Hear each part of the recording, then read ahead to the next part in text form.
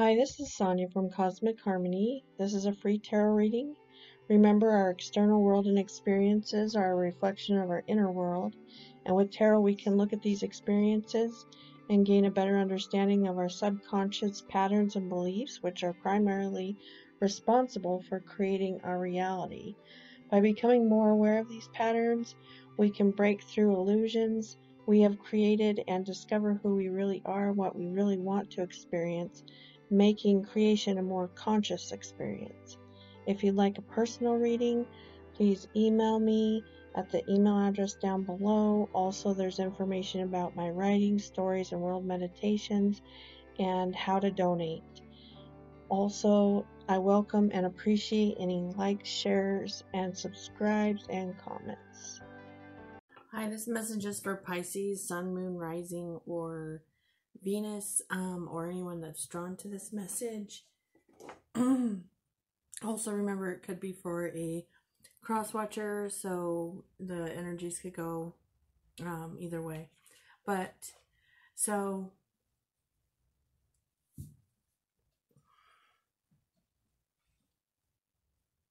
okay, so I'm going to start right here. I'm showing that you may be harboring some type of resentment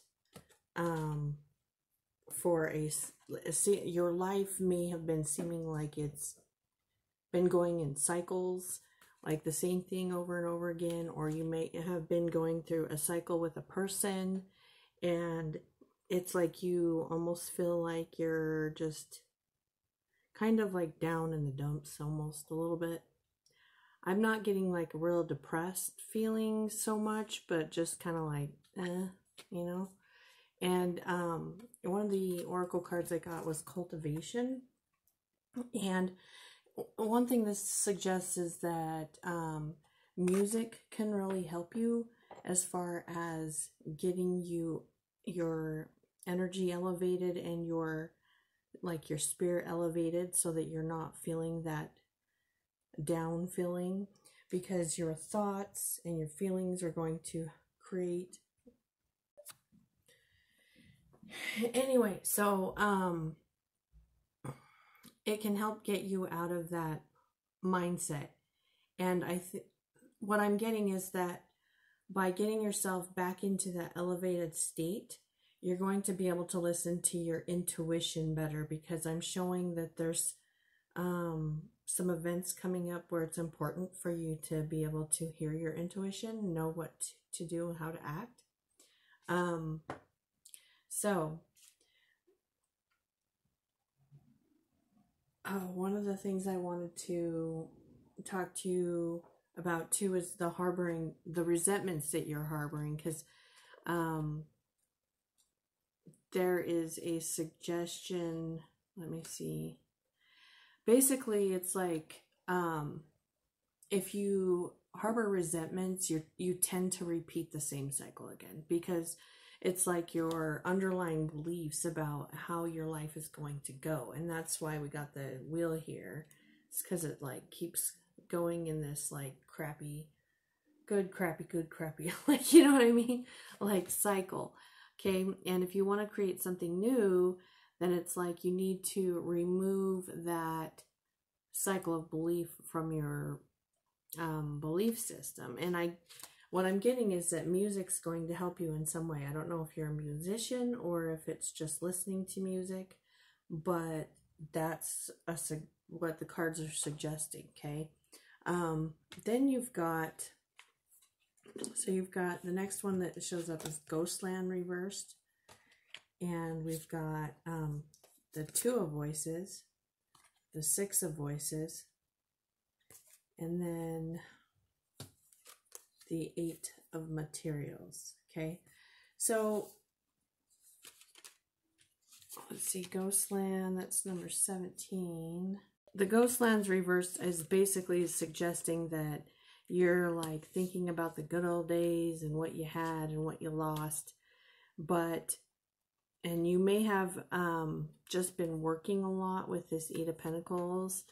And what I'm showing is actually you moving away from some conflict right here with the Six of Voices.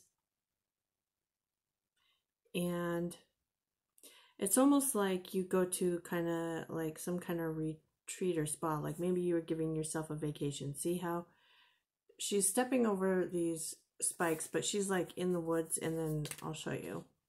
The next card that comes up is Spirit of Place, reversed. Okay, and then that one is clarified with this Knight of Inspiration, which is the card of Sagittarius, can also be Leo or Aries. And then the Four of Voices. Okay, so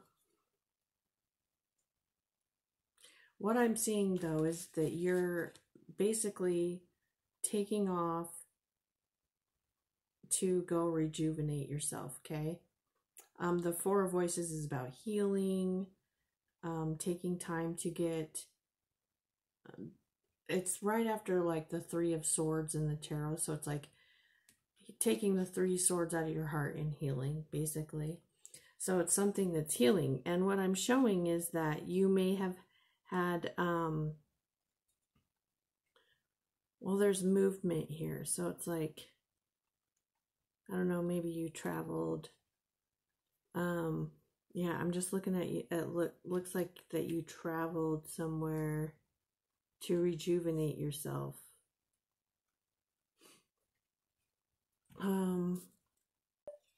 But basically it's like a letting go.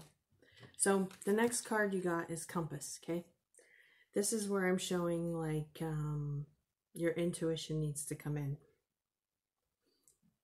Because I'm showing that your thoughts are materializing into your reality, okay? And this is what you have the potential for, the muse of materials, which is like abundance in all ways. So it's abundance physically, so like physical abundance, like money, wealth, plus it's like joy, happiness, relationships, okay? You're bringing this into reality, and so it's really important that you're paying attention to your internal compass. Okay, and the next card I've got, I'm actually showing that you have a relationship forming, coming in. The next card I got is Commitment, okay? And this is talking about a relationship, and the cards that clarified it, we got the Lovers, okay? The Lovers, the Fool, and the Page of Inspiration. It could be a Gemini, it could be an Aries, and this could be a Leo, Sagittarius, or Aries. But what I'm showing with these cards is that the Fool is basically takes a leap of faith. So like by you listening to your intuition and jumping on something, I'm showing is how you're going to run into this person, meet this person, come together with this person. And so, and you could either be messaging them or they're messaging you, sending you a message, or you're doing that to them. But I'm showing that that's how this whole thing is starting. Now,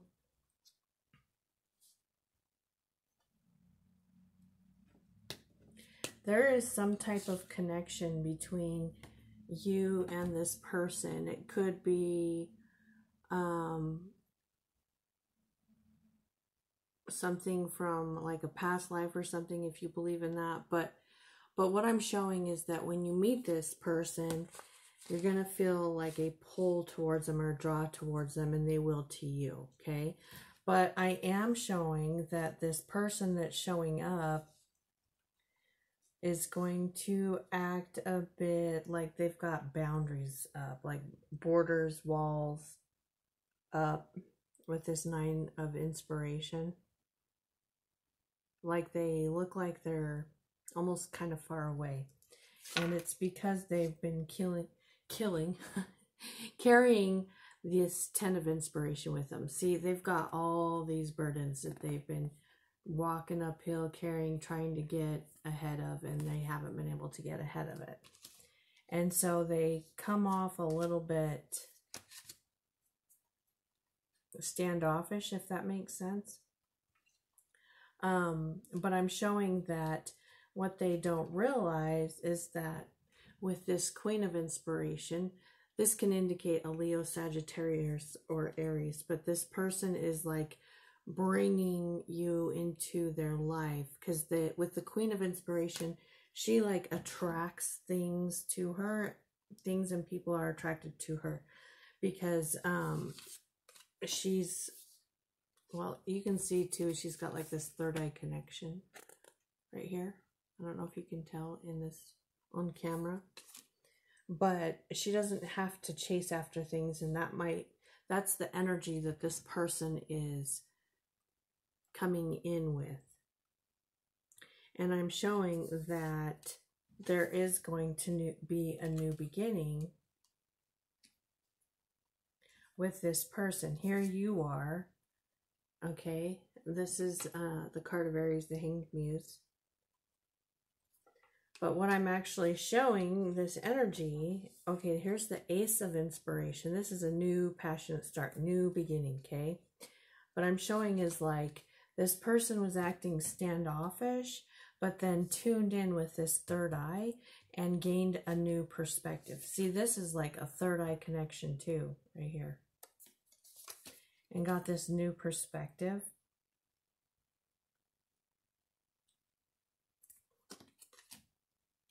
Okay. Now what I'm showing, the next card that I'm showing is that the gem. Okay. Now the gem is something that there's a lot of meaning to this. So the gem is something that you treasure or that you have within you. But a lot of times it's something that we want to see it in the material world. Okay. And so I feel like either you are looking at this person like that, or they are looking at you like that. Now we've got the Temperance card. This is the card of Sagittarius you could be dealing with. But this is like divine timing and actually like fated meetings, okay? And it's clarified with the Ace of Materials, which is a solid, stable new beginning that's going to bring in a lot of abundance, okay? The next card that came out was the Vow. This is about commitments, and it can be marriage or not. It doesn't have to be marriage, but there's some type of commitment, and it's like also with this is the Hierophant, could be a Taurus, but this is a like inspirational spiritual leader. So it's like whatever this commitment is, it has like a higher purpose to it. Does that make sense? It's not just about like a relationship here down on earth where you go to work at your 9-to-5 job that you hate or whatever. There's like some type of higher purpose to this commitment where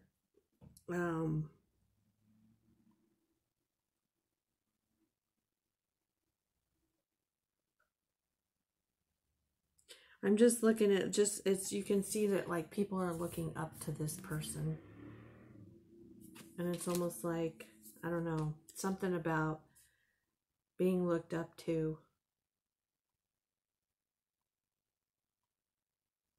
in this commitment or something like that. But it's also got this card, which is another card of family, okay? Family. And also abundance, material abundance, relationships that are forming, like these people holding the hands, okay? And then this is like an erotic card.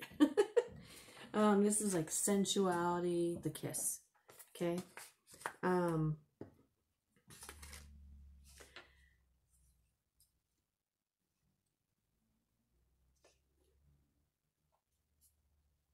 So it's funny because the first two cards I got the Nine of Materials and the Knight of Voices. So it looks like it's like the horse and the person are like running towards each other. Okay. And with the Knight of Voices, that's like fast moving energy. So I feel like this relationship is going to be fast. This Nine of Materials is someone who's like free, abundant. It's like that's their energy that they carry. And I'm showing that this person is like, it could be a Leo with this card. The Knight of Voices could also be a Libra, Gemini, or Aquarius, just so you know. But I'm seeing like you carrying that energy. Well, it could go either way. It's either you or them carrying that energy. But with the Sun, it's like this is like the happiness card. It's supposed to be like the happiest card in the deck. So because the Sun, it's like it doesn't have any shadows, because when it goes places, like if the Sun were to travel around like, you know, to the shadows, it would brighten up the shadows. So, and if you see in this card too, like the Sun is shining right behind.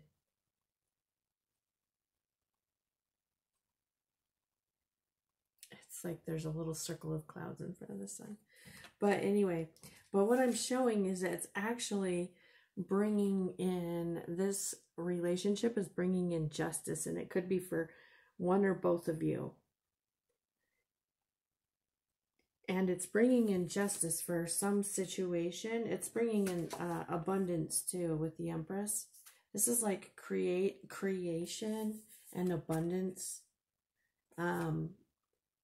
If you guys are at the age or something, it could mean pregnancy too. But this is like a lot of creative energy. But the justice I'm seeing is that there was a situation that one of you was dealing with where it could have been with another Cancer, Pisces, or Scorpio with the Queen of Cups, because I'm showing that it was something that you felt like stuck in. You or this other person, they felt stuck in. You felt stuck in it. You didn't want it. And what's funny, because like you see these two people kissing, and she's looking at this empty glass. So it's like a relationship you felt empty in, or it could have been the other person. Okay, and I'm showing that like that.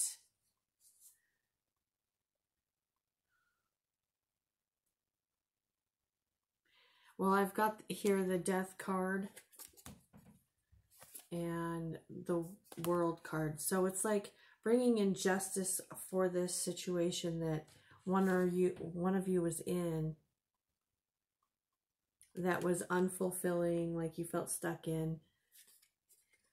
There could have been, what I'm getting actually with this card is that one of you could have had another person. There could have been like a third party, or like just something was interfering with the relationship. And so this new relationship that's coming in is like bringing in justice for that unjust situation, is what I'm seeing. So that is all I got for you, Pisces. If you like this video, like, share, subscribe. I appreciate that. And also, if you want a personal reading, you can email me at the address down below. All right. Thank you.